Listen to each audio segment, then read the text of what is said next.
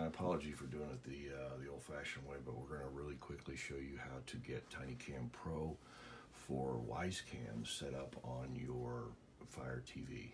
So first thing you want to do is go into the home screen and then go in and search for TinyCam Pro. It's pretty easy, straightforward. Just type in TinyCam. By the time you type the C in, it should show up down below. So you're going to want to use TinyCam Pro. I think it's $3 to download. It's real simple.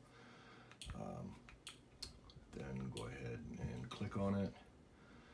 And I already own it, so I'm just going to download it. So here we go. I apologize for the reflection in the window there. This is the best I could do.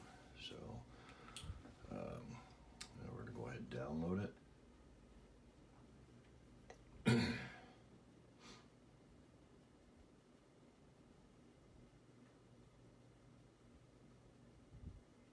This app works really well, but you have to remember while you have the FireTV on and it is running with the cameras, of course it's going to slow down your network if you have all of your cameras on this. So I choose to set it up to where I just have the 4 most important cameras I have on it. You can also change the screen to put as many cameras on it as you want.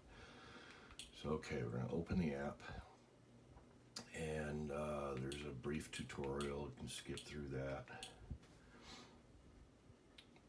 Alright, now we're going to switch over to add IP cameras, and I'm just going to do one camera. You'll see how it all works, and I'll show you what you have to change to get more cameras on there. So we're going to go ahead and add camera.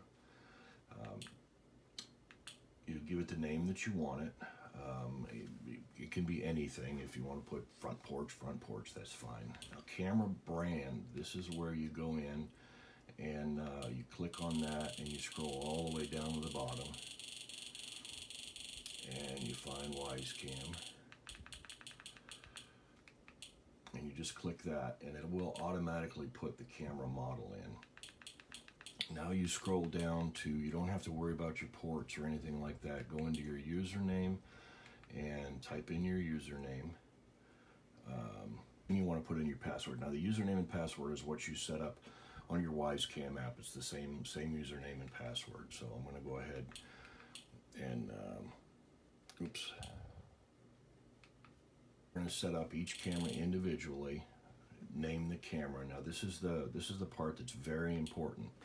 At the very bottom where it says advanced settings, right now this is set up right there in the corner. It's set up number 1.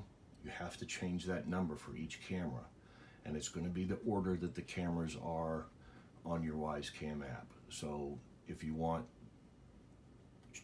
channel number 1 to be the top camera on your app and you want it to show up on the FireTV, you have to have that as 1. Then you go in, when you add your second camera, change that to 2, third camera number 3, and all that stuff.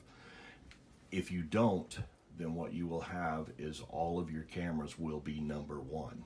So you have to go in and change that down at the advanced settings in the SSL channel and all that stuff. Then once you're done with that, you're all finished. Hit the back arrow and you will see your number 1 camera right there. Then you can select skip out and hit live view and you'll come up with that. It'll take a second to log in and then there's your camera. So it's real easy to set up. Like I said, you can set up as many cameras as you want and then just play with the app.